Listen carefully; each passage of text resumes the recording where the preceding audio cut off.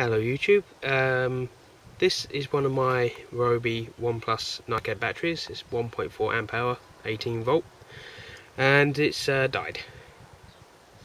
It's not holding its charge, and it drops down to, oh I did have it, drops down to, no, stick my head in the way, 9.7 volts.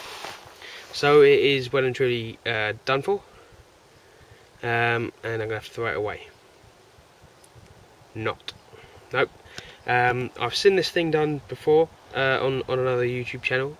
Someone else did this with one of their Ryobi batteries. I can't remember for the life of me who it was, whereby they used a 12 volt laptop power supply. See if we zoom in on the numbers. No, not having none of it today. Right, it goes between 15 and 24 volts. So I can stick this on 20 volt and plug it into a 12 volt socket, and on the other end of it is a plug and socket and two leads. Now what I plan to do is remove the guts from this battery, replace it with the socket, and use 18 volt power tools straight from my 12 volt battery bank or 12 volt socket in car or van. Well, preferably a van, because I'm going away at the end of the week. I'm taking my drill and my reciprocating saw, because we're going to an area where there's lots of woodland, so we can cut up, well, basically to save myself the effort of cutting up logs and trees into suitable wood for Boris. So I'm just going to zip through this very quickly. I'm going to remove it, drill a hole, glue this in, plug it all together, so you can have a look at the end results. Right, so I have the cells out of the drill, the drill battery. I have drilled a hole in the back and glued in the jack. I have my two leads. I have the top half with the I don't know what to describe it. It's got a cardboard tube inside with all the contacts glued to it, so we've got the positive on one side and the negative on the other, or vice versa, and the two leads coming off of it.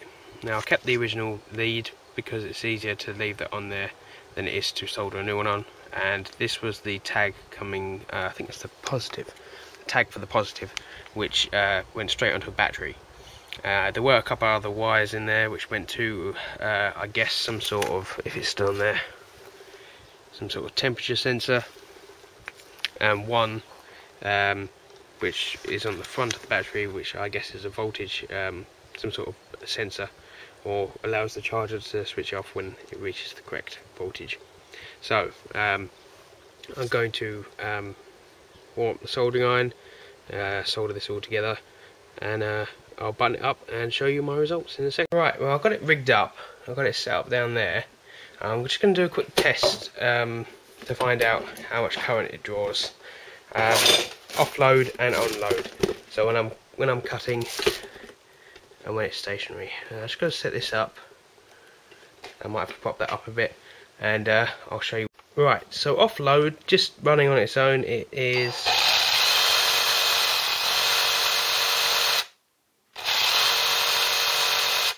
peaks at 7 when you start it up, but if you start it slowly, about 4.5. It's not too bad. I'm just going to keep an eye on these leads because they are quite dodgy in how they're set up. Now if I cut some wood, we'll have a quick look.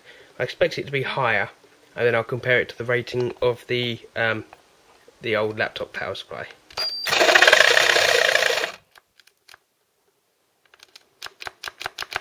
I done it good that time. Yes, it's gone and blown the fuse, I think. Right, okay, right now I've blown one fuse. I've had the opportunity to go out and buy some more. I've cracked it. Basically I had the setting on 20 volts, and 20 volts it can only handle 4.5 amps. I'm going to have to read this off the thing because I don't want to disturb the camera. But at 22 volts it can, oh no, sorry, 24 volts is 6 amp, 22 volts is 6.5, 20 volts is 8 amp, 18 to 19 volts is 8 amp, and at 15 to 16 volts it can pull 8.5 amps. Now, it must have on load pulled a little bit more than it should have, so I'm going to do take 2. I've actually already tried this already, so without a load on it, so without cutting through the wood, it's 3 amp, and cutting through the wood, if I position this,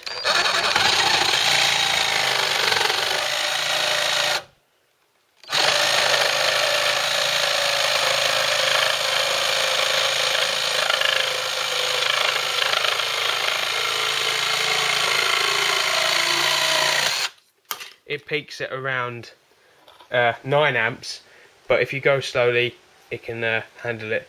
It also might not be helped by the fact that these wires are incredibly small and they've got warm already. So I'm going to button this together and you can have a look at my final result. Right, so here we have the finished product. It is the empty Ryobi battery with the plug on the back, all soldered together. And when I insert the power supply onto there, we then have a voltage. Now I'm just going to show you on a couple of things first, just to prove that it works. So basically, you have it on your lantern, and if I unplug it, it goes off. Just to prove that first of all, that this isn't just a normal Ryobi battery. If I unplug that, back in there, I can then plug it into a drill. It's quite a slow drill anyway. And if I plug it into a saw, which I've made this for, plugged in, proves it works. If anything, it's slightly underpowered and slightly fragile because I'm only running it on a 150 watt 12 volt laptop power supply. But if I can get hold of a larger one, then I will certainly be able, well, it will certainly be worth it, and also I'll be able to use the saw at full speed instead of having to use it on a lower voltage so that it runs slightly better. So I'm going to leave this video here. Thank you very much for watching. Please subscribe, comment and rate, and I'll see you in the next video.